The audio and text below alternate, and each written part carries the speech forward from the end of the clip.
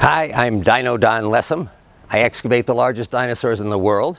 I was an advisor to Jurassic Park, and I created the robots that are here at the zoo. Behind me is an awful scene. Allosaurus is having his lunch meat, a young version of the brachiosaur. You can see by his 3 claws, he's unlike T-Rex, who had only 2, and his arms are somewhat bigger, but he's still vicious. He was the king of the Jurassic time, the middle period of dinosaur life, the biggest meat eater then. And he lived probably mostly by scavenging. It's much easier to get things already dead than it is to go after a hunted animal, and certainly not a big brachiosaur. But perhaps an animal that's already sick or dead makes much easier eating. And one of the cool things about this exhibit at this zoo is that these dinosaurs are the most accurate made. They're the only full-size robots. And the second cool thing is the way they're posed here. We put these dinosaurs next to an animal that has a behavior or a habitat much like the dinosaur.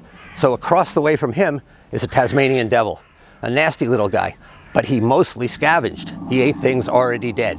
And that's probably the way it was for big meat eaters, dinosaurs like T-Rex or Allosaurus.